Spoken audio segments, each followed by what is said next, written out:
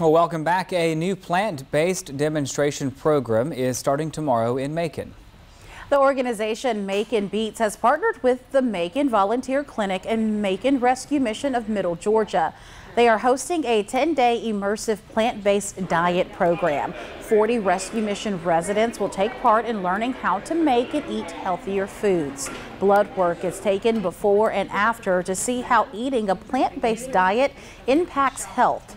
We spoke with one resident who will take part in this program. I'm really excited about it because I need something to motivate me to go on a diet and to lose weight because I got health issues. So this right here is going to motivate me to do the things I need to do. Now the program will officially kick off tomorrow, and those participating will get 3 meals a day.